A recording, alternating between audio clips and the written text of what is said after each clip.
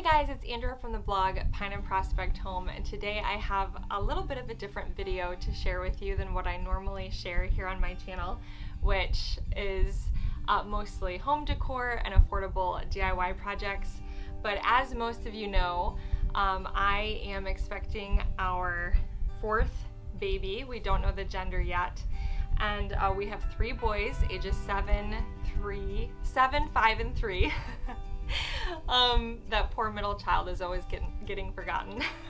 I was a middle child, so I joke with my mom about that. But anyways, today I want to talk about how I'm preparing for this baby and some things that I think are essential for that postpartum sort of phase. Most of these things I already had on hand. I had to pull out my bin and kind of look through to remember. But I also made a list of items that I still need to purchase that I thought I would share with you.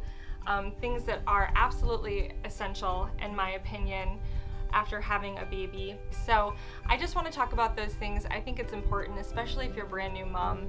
I wish that I had known these things when I first had a baby, and my mom was very helpful, but everyone is different and everyone experiences different things, and there were things that I went through that she didn't go through, she didn't have an issue with.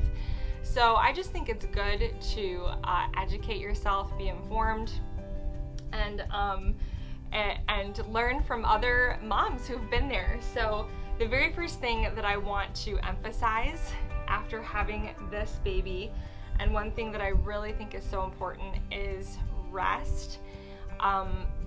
If you are having your first baby, let me just tell you, one of the biggest mistakes that I made after having our son Ethan was just pretty much not resting. Everyone tells you to rest, everyone says sleep when the baby sleeps, but that's just something that I ignored and I didn't do, and I was up pretty much right away, doing chores around the house, laundry, dishes. I had to keep everything tidy. And let me just tell you guys, it took a long time for me to heal after having my first baby. I remember I was still bleeding for quite some time after having him. And I'll just throw this warning out now. We're going to talk about some things that if you, I don't think I have a lot of male viewers, but if you're uncomfortable with these topics, you might not want to listen. But yeah, it took me a lot longer to heal because I just refused to rest. With this one, I especially want to focus on resting after the baby is born. In fact, I was listening to a podcast the other day, and she said, if it's at all possible, try to just stay in bed or stay in your bedroom for 2 weeks, which probably sounds crazy to a lot of you. And it's not always possible, you know, depending on your situation, if your partner has to go back to work, which with our first, that was the case. My husband went right back to work. He took 1 or 2 days off, and then he had to go back to work again. And I was very stubborn when it came to people offering for help. I would say, no, I'm fine, I don't need it, I'm okay. But I am definitely, now that we are on baby number 4, willing to accept all the help that people want to offer. If, you know, my sisters or sister-in-law wants to offer to take the kids, I am going to say yes. Don't feel guilty about that. This is such an important time for your body, and I just, if I could tell new moms one thing, it would be rest, rest, rest. After you have that baby, just lay in bed and soak up those newborn cuddles and cherish that time. If your husband is able to stay home with you, or if you can get some help from family members, take advantage of it and just rest your body. The second thing that I would recommend, and every doctor kind of has a different opinion about this, but I really loved taking baths. And if you research it, some people say you should wait, you know, up to 3 days before you take baths. Some say up to 6 weeks. You just have to talk to your doctor and see what your doctor says about it. But for me, I loved taking Epsom salt baths. They just felt so so good after having a baby, just soaking in that warm water. I would use essential oils, and that was a huge help to me as well. But everyone's different, especially like if you have a C-section, for example. I know that baths are a big no-no, so you've got to talk to your doctor about what you know works best for you and your particular situation. So a couple more things that I want to talk about, some things that I need to order still. I actually wrote them down because, you know, being 33 weeks pregnant, I'm starting to think about these things. But so I'm just gonna list a few things that they do give you in the hospital, but these are things that you can purchase if you plan on having a home birth or going to a birthing center. One of the things that they will give you is like that Dermaplast spray, and I actually found a spray that is by Earth Mama Organics that I plan on ordering. It's a cooling spray that I think is an absolute must-have. After having that baby, I cannot tell you how good it feels to spray that down there. Oh my goodness, it's life-changing. They also give you a little squirt bottle at the hospital. You can order those online as well, and just, you know, depending on how sore you are, you might not be able to wipe really well when you use the restroom, and so having that warm water in the squirt bottle and being able to just kind of spray yourself down, it is amazing. It's one of the most satisfying things. Of course, at the hospital, they're going to give you like the heavy flow pads. They're almost like diapers, and I need to get some of those. Also give you like the mesh underwear, which I love, but I will also probably be purchasing a package of large, I really like the boy short style underwear. I just feel like they're really comfortable after having a baby. So those are the things that I need to purchase still. I thought I would throw those out there. I think that's everything. I will make sure I link all of these items in the blog post. So let me talk about a few things that I already have that I don't have to purchase. I plan on breastfeeding. I have with all of my children, and one thing that I experienced that my mom did not was extreme pain whenever I breastfed. And now that I've done a lot of research on it, of course, a lot of it has to do with the latch, and if you're nursing correctly, the baby could be tongue-tied, which our second Gabriel was, and we had that reversed. So there are different factors that play into it, but I would 100% encourage you to get some nipple cream, and I'm gonna link a brand that I plan on ordering. It's by Mother Love Organics. So I'm gonna grab some of that. Here are a couple of nursing essentials that I think are really awesome.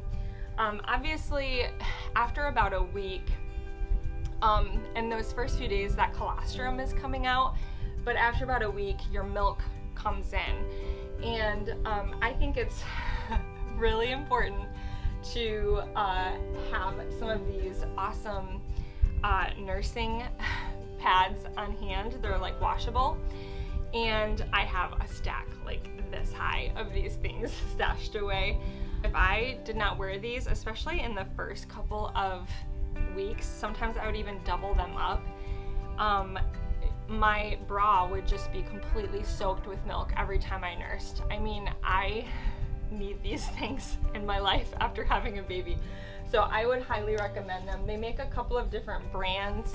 I'll link the ones that I have. They're really thick because sometimes you can get them and they're really thin. They do have some that are disposable that you can throw away, but I just figured why not just wash them and reuse them. So these are really, really essential for me. A couple of nursing bras. These are all from Walmart actually, but I like to get the ones that don't have any underwire. They're very comfortable. These are padded, so they offer a little bit more support, and of course they're the kind that you can like unclip in order to nurse. I really like those if I'm going to be going out. These are a little less structured. I will wear these just with the nursing pads inside of them, and they're a little bit more comfortable. They also have the clip for nursing, But probably my favorite, if I'm just gonna be around the house, and unfortunately, I will even wear these at night. I just have to in order to, you know, take advantage of these. I need something to be able to keep these in. But my favorite for sleeping at night is just like a basic sports bra. And this just has an easy, I have a couple of these. This just has a really easy access for when you're nursing in the middle of the night. You don't have to deal with like unclipping and all of those type things. So those are all my favorites. I'm gonna link all of those for you in the blog post if you're interested. I don't have a pump that I can recommend to you. I still have a really old one that I barely use with my last two babies. I would use it only if I absolutely had to, like if we were having a babysitter and I needed to get some milk for them ready. But I don't really have a pump to recommend for you. I'm sorry about that. If anything, I use a hand pump, and I'll just use that. So if I do have to have someone watch the baby, I will just take a little hand pump with me, and I would hand pump in the car if I had to. But I love these camis. I wanted to share these with you. These are nursing friendly camis, and they have clips. They don't have any straps, but they have clips built in so that you can just clip these right onto your nursing bra. And I don't know about you guys, but I really liked wearing camis after having a baby. Loose fitting shirts felt really good. I would never wear anything super tight after having a baby because your body is, you know, you're adjusting, and I just like really loose flowing things. And so having a cami underneath, if I were to lift my t-shirt up, I could just, you know, take the cami, pull the cami down. It made life easier on me. I have a black one and a white one, and I loved these things. I need to buy more of them actually. So I want to grab some of those. Of course, you can get camis that are nursing friendly that have the straps on them if you don't want to hook these up to your bra straps. I have a couple of those that I've actually thrifted over the years. Always check the maternity section at the thrift store. You never know what you're gonna find. So a lot of times I'll check there. And then going back to clothing, just a couple of things that I would recommend getting. I love wearing like I said, loose fitting shirts, loose fitting bottoms, drawstring, elastic waist. I got these actually just recently at our local Goodwill store. I thrift a lot of our clothing. And so I grabbed these. I have a couple of other pairs similar to this that are just cotton and stretchy and comfortable. You want to be comfortable after having a baby. I grabbed these as well. They're Old Navy, but they were thrifted, and they're just really loose fitting, super soft joggers, and they're just gonna be really cozy and comfortable after having the baby. And that's what you want to look for postpartum. Another thing that I love to have on hand is some type of wrap or robe. And this is one that I actually got whenever I had Caleb. But basically it's got a lot of excess material in the front. So when you are nursing, you don't have to have an extra nursing cover with you. I just think it's nice to have these because, you know, as the baby is nursing, you can kind of just cover it up a little bit.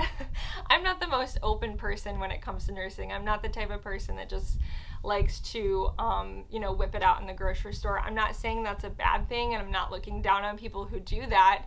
I just personally am not like that. I'm a little bit more private.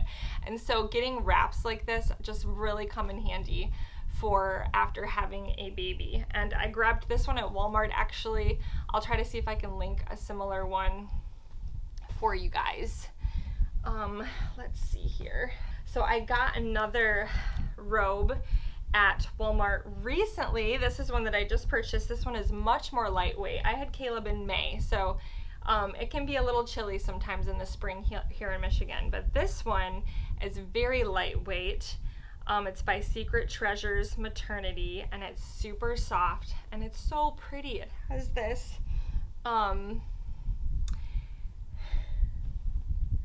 beautiful like lace sleeve, and again, it's just a really lightweight wrap, perfect for nursing. It's got a little tie right here, so I will link this one. I love how lightweight it feels, and let me just tell you that after having a baby, anything that makes you feel a little pretty and feminine is a good thing because your body is just, it's, you know, you've been through a lot, and sometimes when you look in the mirror and you just feel like, oh my goodness, am I ever gonna get that body back that I once had?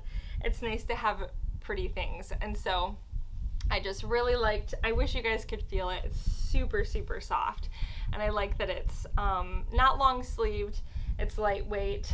Another thing that I grabbed at Walmart that was by the same brand are these pajamas, and they're nursing friendly pajamas. This video is getting a lot longer than what I thought it would be. Oh, a boppy pillow is something that I do use to nurse, but I would be careful with the boppy pillows. I think that's what they're called. I think there's other brands like nesting pillows and stuff, because I think what a lot of new moms do, those pillows only come to be this high. And so I think what a lot of moms do, and what I did, is they bend over to meet the baby's mouth rather than relaxing their body and bringing that baby up to them. So a lot of times I'll use my boppy pillow to nurse, but I'll shove another pillow underneath. You never want to be in an uncomfortable position when you're nursing. You never want to be like hunched over and in pain. I guess I'll just end with a few more thoughts that things that I really want to be more aware of with this baby and after having the baby. Drink tons of water. Just drink lots and lots of water. I have a large water bottle, and I should have gone and grabbed it, but if you can get one of those large ones that keeps track of how much water you drink, I will link mine in the blog post. It is so important when you're nursing to be drinking a lot of water. You don't want to get dehydrated. It's important for your health. Another thing is to have healthy snacks handy and available. So I hope some of these items helped you guys, especially if you are a new mama. I truly think that if mama isn't taking care of herself, if mama isn't resting enough and taking care of her body and getting enough water and enough rest, then it's not going to be good for the baby. I mean, you want to enjoy that time. It's precious. It goes by so fast. And so it's really important to just take care of yourself, take care of your body. And that's why I wanted to share this video, because I often see, you know, all of these baby checklist items, but I think it's important for mom to focus on what she needs in order to get back on her feet after having a baby. If you guys have any afterbirth tips or recommendations, I would love to hear them. I love hearing from other moms, kind of what you went through with your fourth and what it was like, and so please leave a comment below. I would love to hear from you all. If you are new to my channel, I'd love for you to hit that subscribe button, and I will see you guys next time. Bye-bye.